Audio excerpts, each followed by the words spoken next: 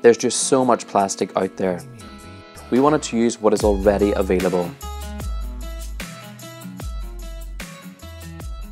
turning it into something useful and beautiful. That's why we've chosen to make our new bottle from 100% post-consumer recycled plastic. For me, this project was all about the details. Getting the precise radius for the ribs right, making the transparent plastic as clear as possible.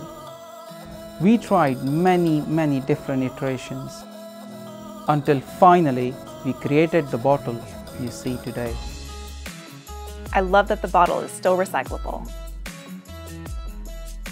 We're planning to make all of our bottles from 100% recycled plastic by 2020. We're really proud of this bottle, but it's just the beginning of what we want to change.